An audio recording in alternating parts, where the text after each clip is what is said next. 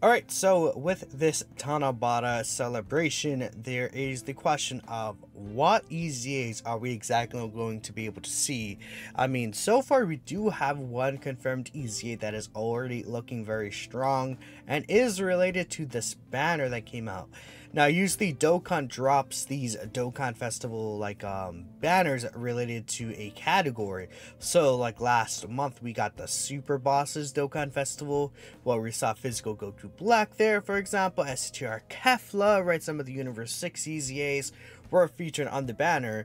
Not every character on the banner was Super EZA or EZA, but gives us a good clue on who we could expect to see in terms of EZAs, and this banner is no different here. So I mean, we're gonna hop right in here. I'll just show you the banner real quick here. These are the cast of characters that is listed here on this banner.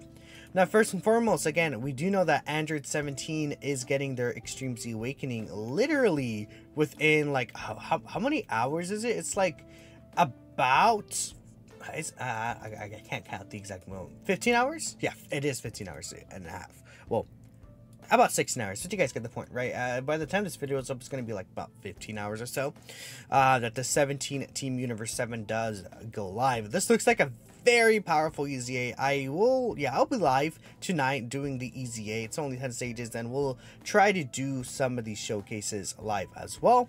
So that's going to be fun.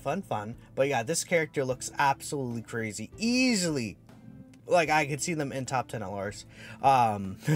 They're really good with the amount of support and damage reduction they have. They're giving multi-turn support here, which this is a pretty powerful effect. They want to be ran on the best team in the game, pretty much, but it's like, you know, okay. Okay, I have to run them on the best team in the game. Oh no, guys, what am I gonna do, right? So yeah, that's fun, right? You know, these guys, very good character. Next we have LR Golden, Frieza, and 17 here. Now, the thing about this character is I think they also have a really good shot at easing. I mean, these two came out at the same time, and this is prominently featured on the banner. I would be really surprised if this guy does not get an EZA. I mean, I know I said that with the Buu Saga, Goku, and Vegeta, the Dual Dokkan Festival. I think it was New Year's of 2019, I think, and I was like, oh my goodness, I'd be surprised if they did an EZA. But like this guy, like even more, because of the fact that he's actually on a banner. It was closer to what I said, like, oh, imagine if Physical Goku Black does an EZA. It's like there's no way that he's not going to EZA, I feel like. So I think this Golden Frieza and 17 actually are also going to be really good. I mean, I will bring up a literal example of a character that had an extremely similar passive to this guy, and that is the Int Blue Evolution Vegeta. Where is this guy? Is he right here? No, it's the this guy right here. The thing about this guy is that he had 10% reduction starting off. Then he built up to an additional 30% for a total of 40% with each attack he received. Then post EZA, they just sort of like, yeah, we'll just give him 50% reduction here. Then he builds up to 80% damage reduction with each attack he receives or evades. He could dodge, theoretically, actually. They did add that portion, which is pretty cool. Now this Golden Frieza and 17 are very similar in the fact that they get 7% reduction with each attack they perform. That also builds up to 4 times for a total of, I think it's 28% reduction, which is definitely not nearly as much as what this, or even this, right? It was not nearly as much as that. So that's a thing, right? That they only build up to that 28% reduction if they got the hidden potential system additional as well. And it's like, yeah, great chance of launching up to 2 additional attacks. That means that the second additional that they do wasn't even guaranteed. So how that works is that the first additional, if I'm right, the first additional is guaranteed, and the second additional is a 70% chance, I think, right? That's how Physical Vegeta Blue worked, but maybe for this guy, man, maybe it is just like 70% on each of those additionals. So what this has to be is this has to be guaranteed 2 attacks, and then they be great chance to be supers, I think, is what they should change this to. Or it could even be 1 additional guaranteed super attack, and then a second additional with a high chance to be super. That's fine as well, as long as the 2 additional attacks are consistent. That's great to me. This guy does have debuff. I do like the debuffs here. So honestly, just make this raise attacking defense for the turn, lowers attacking defense, greatly raises attacking defense for the turn, and then also just lower attacking defense, right? I don't think I see the issue there. at all with doing that. You maybe even if they don't give these guys a debuff here, but I think having both of these super attack effects give defense and then having them raise defense there is ideal. Obviously probably going to be like 3Q 170% attacking defense, then obviously they do build up to the extra 7 key and then 70% attacking defense. Maybe make this 10% here, and then this will be because this is 10 attacks here, so I don't know, maybe it can even be 20% and then this builds up to like 150% stats or something like that. That's fine as well. Obviously key to 7, maybe key 2 up to key 7 would be fine. 7% crit chance and 7% reduction. I mean, I guess it could be a thing where they have like a high chance to crit and high chance to dodge, no, high chance to crit and 50% reduction, then they build this up. So then that would be 78% reduction and 78% crit chance once they're fully built up at the end. I think that's pretty good. I think that would be pretty good. Maybe it could be 40%, right, if they don't want to make it as strong. And then in that situation, it would be 68% crit chance and 68% damage reduction, I believe, right? Which would also be fine.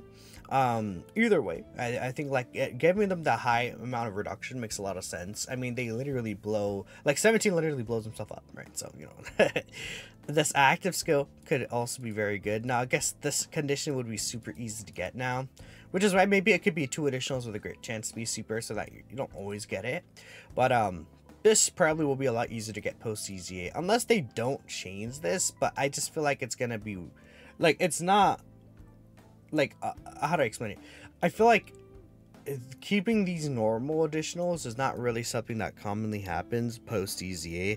I think there was one time where it's a thing where they actually just like added it to the character, but besides that, now. So I mean, I think this guy could be wonderful. Really good option, I think, for these teams. I am quite excited to see what these guys as EZA will be, and again, I'm 99% sure they're going to EZA.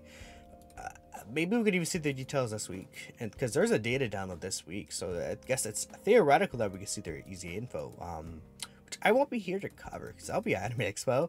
But besides that, yeah, okay. Next off, we have not Blue Illusion Vegeta, you're EZA'd. AGL Krillin. Now, I don't expect they're gonna like super EZA Esther Yoi Goku, so we're gonna skip this guy. 17, I also do not expect he's gonna get a super EZA.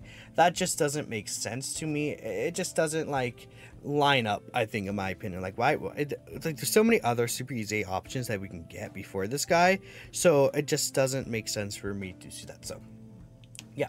Anyways, AGL Krillin here is the next featured character. And the thing about this AGL Krillin is he already has some pretty decent stuff built in. Again, he lowers attack, he has a chance to stun, he has a medium chance to dodge. I mean, this effective against all types doesn't really do much, right? Because the enemy has to be stunned. And it's like effective, it's more so effective against all types. It's like a decent thing. You know, we'll take it.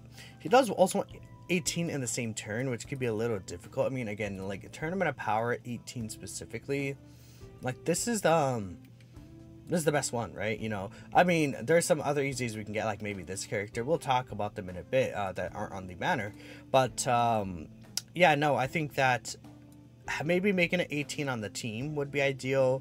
Or if there's some other condition besides 18. I mean, if they make it like 18 in the turn or Goku on the team or something, it's like, oh, wow, you know, that's an extremely easy condition to get. If this is like maybe even like when attacking, they change this to when attacking, when there's 18 or Goku on the team or something like that, that'd be awesome. This has to be like a high chance to dodge, 100%. Like they should make that high chance to dodge. Or maybe it's like a medium chance to dodge, then another 30% chance to dodge in here. That would be cool. What else could they get this guy? I mean, defense raise for the turn on super attack. Maybe he can get some sort of additional. I think there's ways that they can make this Krillin really good, right? He's mostly a dodge character, and again, he's a sub EZA, so I don't expect him to be too good, but I do think that he will be quite useful throughout the game, potentially, seeing that how the other sub EZAs ended up being. So that's cool, right? You know, this guy did come out with the Blue Falcon and Evolution Vegeta, so I'm excited to see what this character could be post EZA, because, you know, it's been a while since we've had like a really good Krillin. I guess we got the STR Krillin last year, which was the banner unit for 23rd World Tournament Goku. It was good, but, you know, I think we can get another Krillin at this point. That Krillin, you know, post 9th anniversary, it's okay, right? It's nothing crazy anymore. Next we have Shape Up Boo, which is the next character here. Now this Shape Up Boo, he was really good on release. At this point, right? I think what they need to do for this guy, easily make this just a great chance to dodge. Who cares? Make him get stats after dodging, and then that build up to like multiplicative stats on top of this. Maybe he could have I see this guy as like a character that would have like 3 or 6 turns attack and defense raise. This chance to stun maybe could be made into a high chance to stun. Maybe he gets something for Majin Power. I don't know. He is on Universe 7 reps, which is funny. Even though he didn't actually participate in the tournament, he is on the representatives of Universe 7 category. You know, we'll take that for sure. So, I don't know. Beyond this, I mean, this guy's kit is very bare bones. It's like hard to tell. Like, you know, a lot of times we can kind of tell, like, okay, they should tweak this part or they should tweak this part. But for this kit, I'm like, you know, it's very basic. It's just what they need to add to this guy. And, you know, I feel like he already has, like, even for a basic kit, he already has places where I could see where he could become better. But they could, from here, just add anything they really want. Like, you know what, they could give this guy a scouter or something if they really wanted to. Like, just a scouter or something, who knows. But yeah, next we have this Piccolo, and he's even more like that, where I don't know what they're going to do with this guy, but I think he'll EZA because he's on this banner. I mean, this guy's a 2017 character without an EZA. That's actually insane. Now, this guy's actually from the Universe 6 versus Universe 7 tournament, right? And he's not in the tournament of power specifically. He is in the U6, U7 tournaments. So, I mean, okay, well, he greatly raises attack for the turn. Just slap defense on there. Get rid of this HP condition. We don't really need HP conditions anymore. Or maybe he can get like 150% attack and even start a turn. Then this under 80% HP is fine, right? I mean, maybe he gets additionals. He has the clone special beam cannon, so it's like he could. How does that even look? Actually, let me bring a look here. Could I look up Piccolo somehow? Like, if we can go to the Mechans category, how does that look? Because obviously we could, like, it does actually show the clones. I believe it does actually show the clones, if I'm not mistaken, right? Let's just see this real quick here. It should bring up the clones. Yeah, so like he could have like, dude, he's so many clones. He could have like additional attacks that have a high chance to be super or a great chance to be super, right? That'd be cool, right? To just kind of play with the fact that he has the clones, right? Do all the new special beam cannons. That'd be pretty cool. Beyond that, I don't know. He has First Awaken, which is really interesting. Giving him First Awaken. And again, this is like a showing of how he's so old. Because like, who gets this Link anymore? Like, the newest character with this Link was Super Saiyan 4 Bardock, but his SSR came out like before then. So I think it was AGL Bardock was like quote unquote the newest character with this Link. Sure, you know. From here, in terms of the Universe 7 team, who else could get an EZA? I mean, at this point, all these LRs are getting their EZAs already. I think that we could see these two potentially get an EZA. This Tech 18 and this Tech 17. I think them getting EZA could be really good. The 17 has 50% attack for 6 turns, so this could end up being 50% attack and defense for 6 turns, just like Physical Rubian was changed to 50% attack and defense for the multiple turns.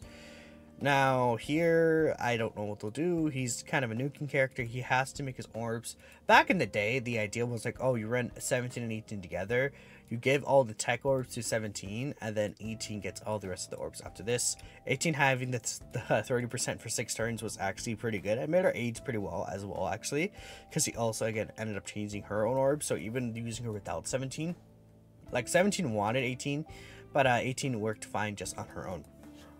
I mean, again, I'm fine with the nuking kind of passive. 17 should just also change his own orbs. Make him get like it should be 15% attack and defense for any other orb, then 30% when he gets a tech orb. I think that'd be fine. Then 18, maybe they can even give her the same thing. That'd be cool with me as well. Like 70% attack and defense when attacking. Maybe they'll get something when there's another, like, 18 when there's 17 on rotation, and then 17 when there's 18 on rotation. Could work well with the LR Universe 7. Could work well with the what's it called, into 17 and 18 Dokkan Fest that came out, which I'm surprised that these guys did not EZA during that celebration. They should have, right? I mean, they came out in 2018, you see here their awakenings, and I think the SSRs came out earlier. No, it did not. Did the SSR 17 come out earlier? No, they did. It came out, yeah, this 17 SSR came out in September of 2017. Whew, that's a long time ago. Looking back here, I mean, not really besides this guy. I think that this Angel Frieza has a good shot at getting an EZA. He's not on the banner, but I feel like he could get an Extreme Z Awakening still. I have a suspicion, by the way, that we're gonna get another one of these banners like halfway through the celebration, like for sort of in relation to the part 2 LR. I think, like, you know, even by like the 16th, 17th, whatever, because the part 2 LR drops on the 18th. So like this week, or even literally in that same day, I think we could see another type of banner like this, where we see more characters that would EZA. Maybe this Frieza will be featured, maybe the 17 and 18 will be featured there. Like maybe it'll be like a Universe Survival Saga one rather than just the Universe 7 team, and then we could have like Tekal Jiren on there, right? Either way, I think this Frieza would be a crazy good support unit, because, well, not even just support, just a unit in general, right? Seal super attack right here. He has medium chance to dodge with this high chance to dodge. He has the multi-turn debuff, which is really cool. This make this, what if they just add defense there, right? And it's like he stacks defense into a massive attack and defense raise. Make this reduction just like not HP restricted at all. I think just make it 50% reduction. That's an easy thing that they can change. Great chance to stun is cool. Maybe they could keep the debuff here somehow. I mean, this guy had already pretty good multiplicative stats. Like back in the day, this multiplicative stat plus this massive attack raise was crazy. He hit so hard back in the day when he transformed to Angel Frieza, or Golden Frieza, right? And the thing about this guy is that you could transform him whenever you want, which is awesome. It's such a good condition and could leave you like really open to doing whatever you want, really, which is awesome. Beyond this, in terms of super EZAs, I mean, there are technically a couple of options. My opinion is that the EGO Blue Falcon Goku is going to EZA. I think this guy is like 99% sure this guy's going to EZA this Blue Falcon Goku. I should not have closed the Universe 7 team tab. I should have kept that open. In fact, I should have also kept the Extreme Z Battle tab open as well. But again, we'll come over here to Representatives Universe 7. Again, this EGO Blue Falcon Goku, I think he has a good shot at getting an EZA, or a Super EZA specifically. He has the 10 turns like run, but I think after, like, you're not gonna even reach that. I think 10 turns is something you won't really see too often. This is cool for like the final burst. Maybe they could even make this starting earlier, like 59% attack and defense, and then performs a critical hit starting for the 9th turn. Maybe make that starting from the 7th turn, and then I don't know if this, I don't actually know if this stays for the rest of the battle, but like make it like starting for the 7th turn for the rest of the battle, he gets this ability. It does kind of suck where it's like, you know, maybe him getting the crit on like turn 7. It's like, well, maybe you'll maybe some people will want to bet him with crit. It'd be nice if he just has the crit right there early on, so that maybe it could be interesting to see how they handle that. Maybe like he could build up the crit every turn, right? So it's like 20% chance to crit and 20% attack each turn from the start of turn until he gets to that final turn there and he has guaranteed crit, essentially. That'd be cool. I think that'd be kind of interesting, maybe if they do something like that. I mean, they could just add like 30% defense stacking here, would be cool. Oh, actually, no, they don't change super attack effects, huh? Yeah, that kind of sucks a little, but yeah, we'll see. This guy might be more of an offensive character for sure. This makes sense to me. People are saying maybe UI Goku gets a super EZA. I don't see it. Like, where's this guy? He's all the way down here. It's not impossible, but I don't see it. I don't see this guy getting an EZA yet, or a super EZA yet. Same with 17. I think that they'll just get Blue Falcon Goku out of the way, but we'll just have to see. I mean, it'd be crazy if they super EZA like 17, like physical 17 again. And they're like, yeah, no, we're just gonna super EZA this guy. There's no way that happens, but it'd be really funny. Anyways, I'm done here. Let me know what you guys think. I'm in the video. And let me know who you want to see EZA as well. I should have said that at the beginning. Oh well, that's fine. I'll catch you guys in the next video.